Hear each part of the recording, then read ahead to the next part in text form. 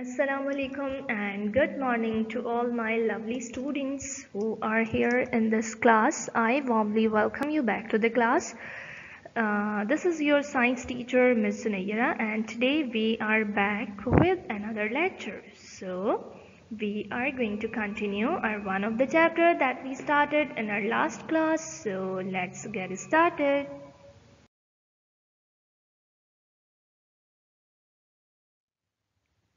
Dear students, do you remember the name of the chapter that we started in the last class?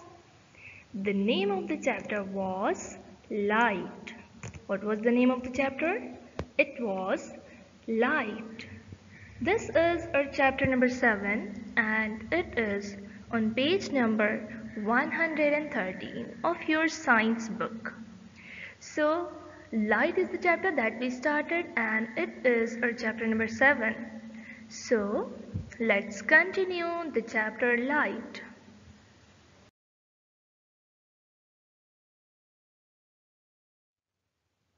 Here appears the things to learn. So here are the things to learn from this chapter. In the chapter Light, first we discussed about light, that what is light. Then we discussed about how light travels, and we came to know that light travels in a straight direction or a straight line that can be shown by an arrow. Then we learned about the speed of light. Okay, we know that light travels the fastest in the world than anything else. Afterwards, we learnt about reflection, that what is reflection. Today, we are going to learn about how light bends.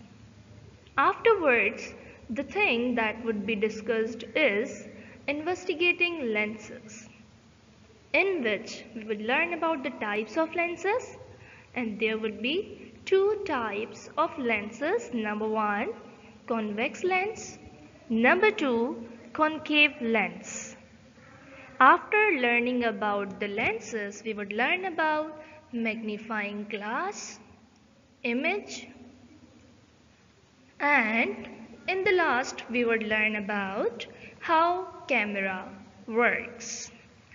Everybody has seen the camera. Do you know that how does it work? We would learn in this chapter. So how much material or the things, how many things we have been taught here? We have learned till the reflection. So today we are going to continue from how light bends.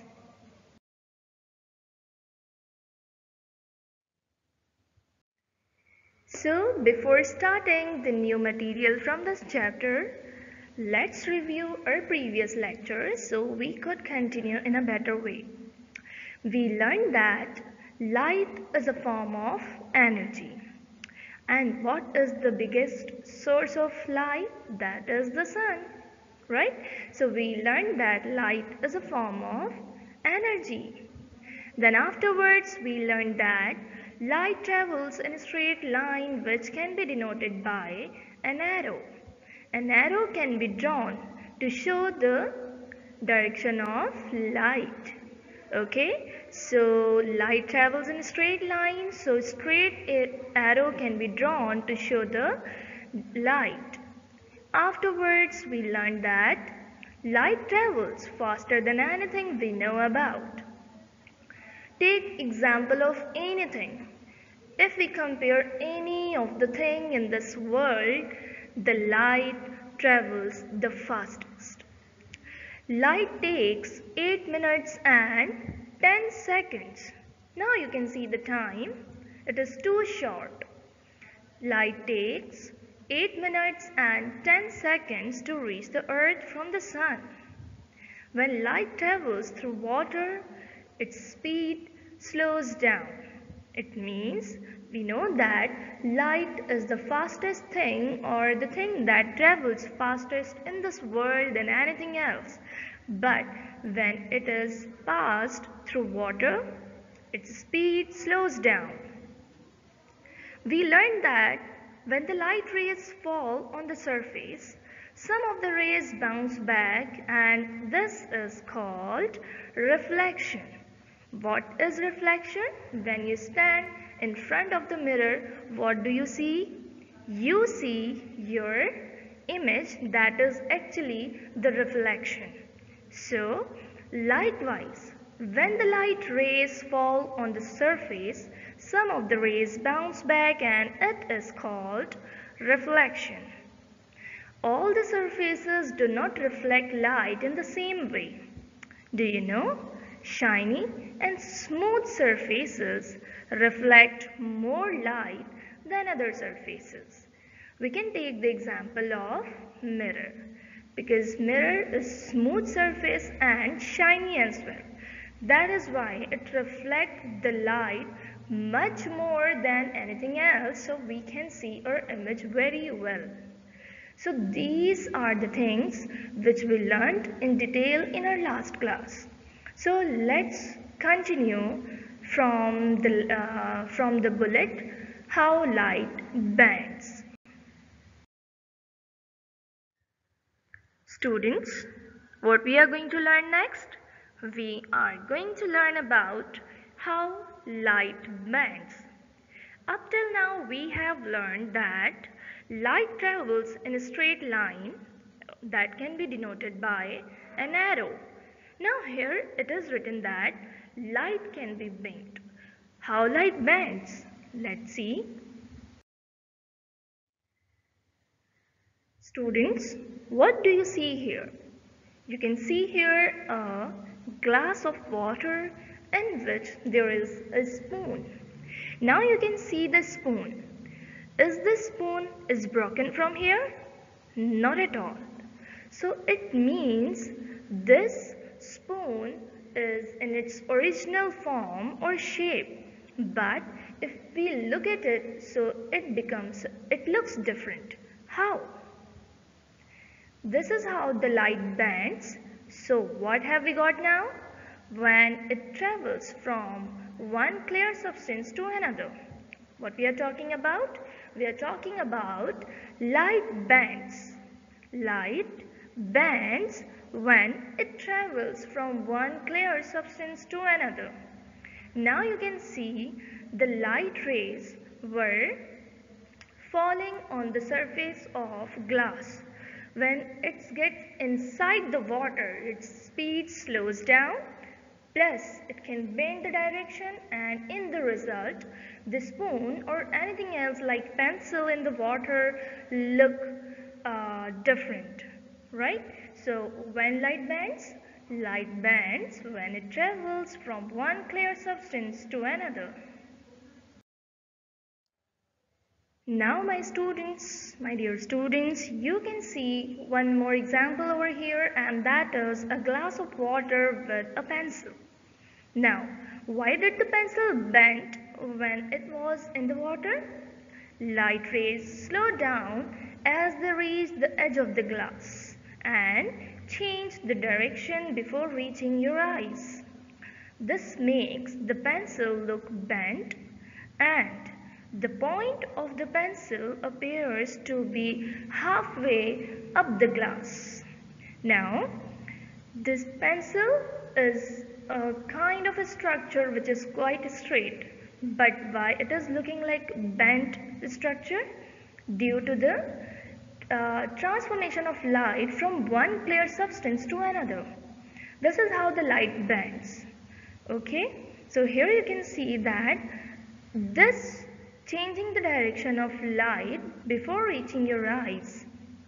This makes the pencil look bent. Okay, so here you can see what we have learned. We have learned that light travels in a straight line, right? But when it travels from one clear substance to another, it bends the direction or the light, or it gets bent.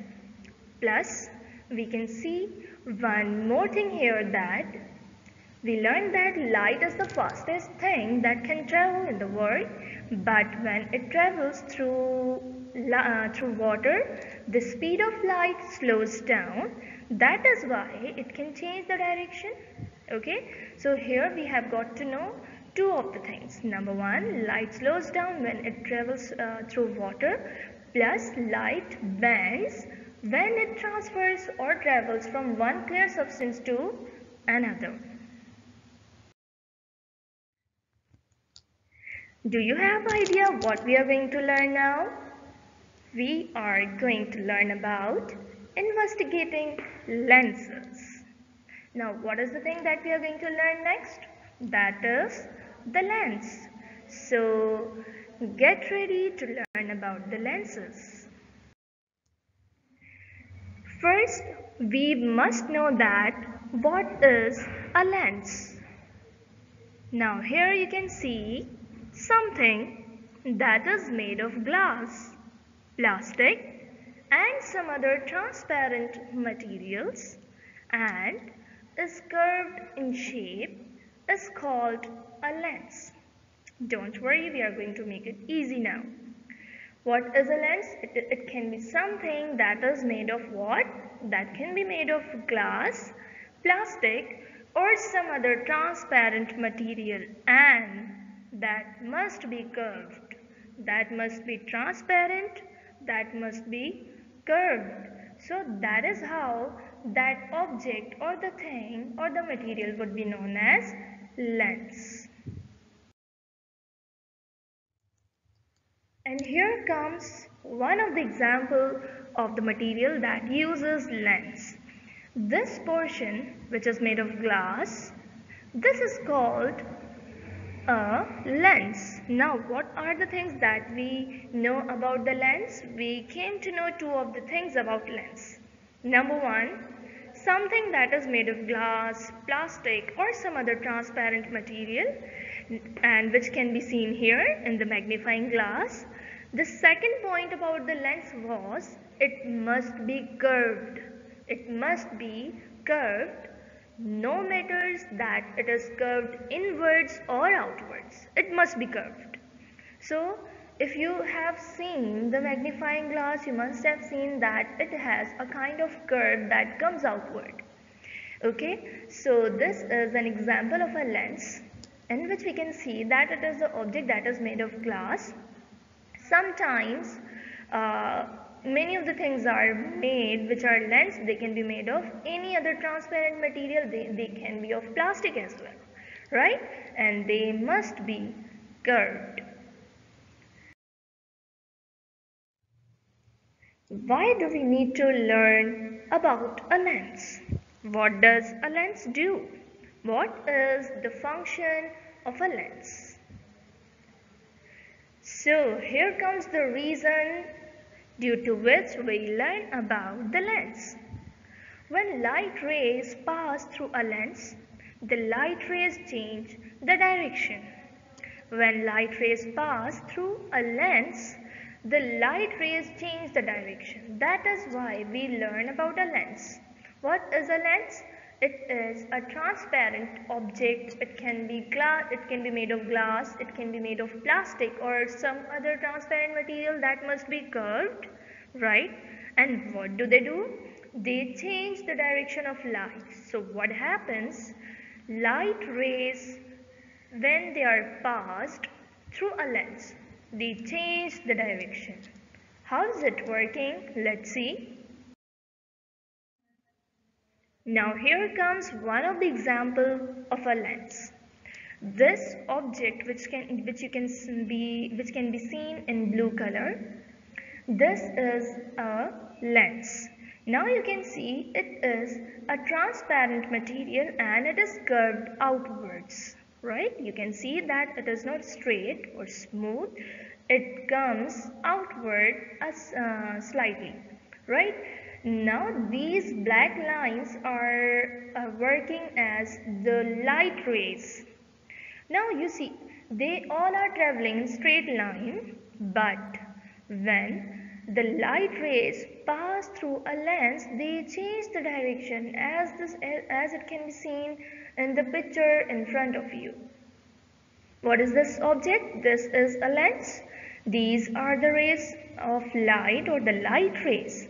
So what have we come to know? We have come to know that When light rays pass through a lens, they change the direction as they can be shown in the picture.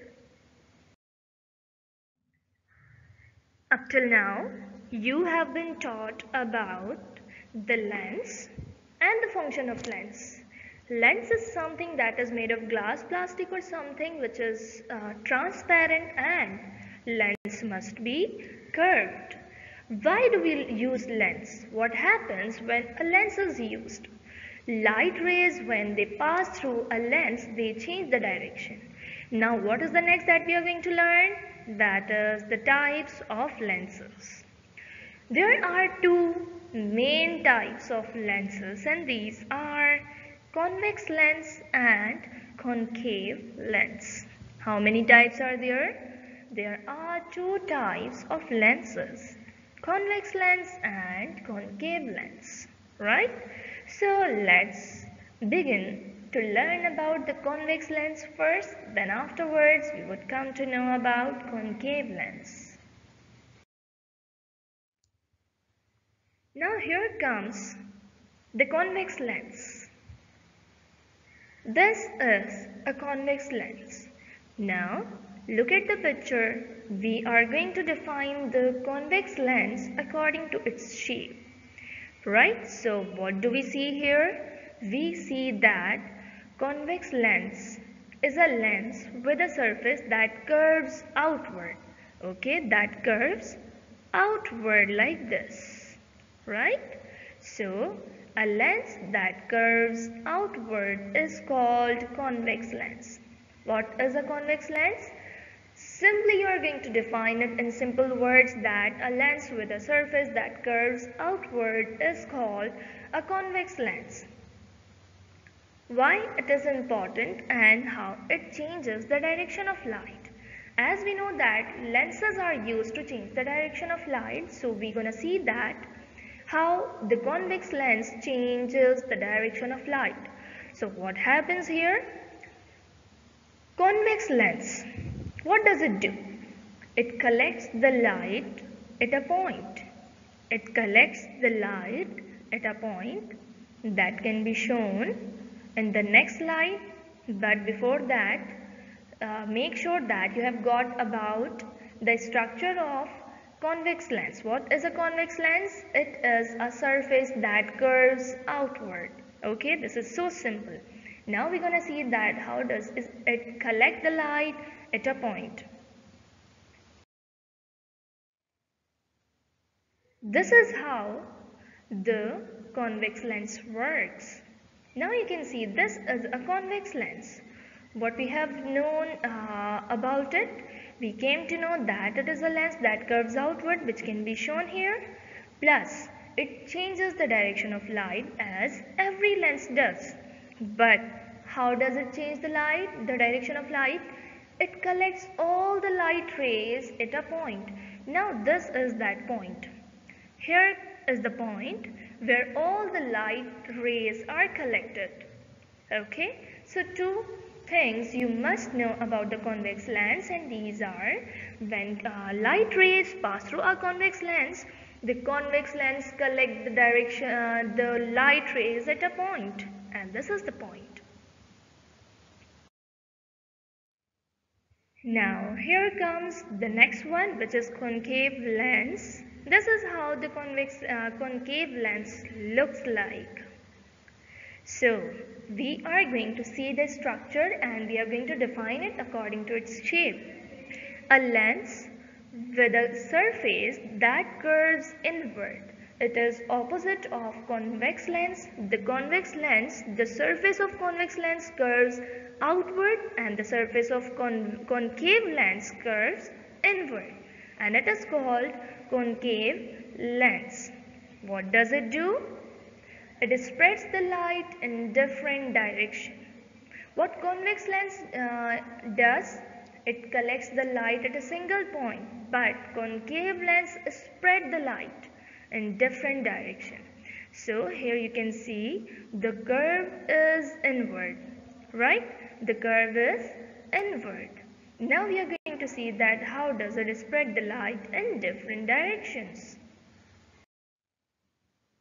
Now my dear students, here you can see that how concave lens works. Now you can see that all the light rays are traveling in straight line as this is the property of light, right? But what concave lens is doing here?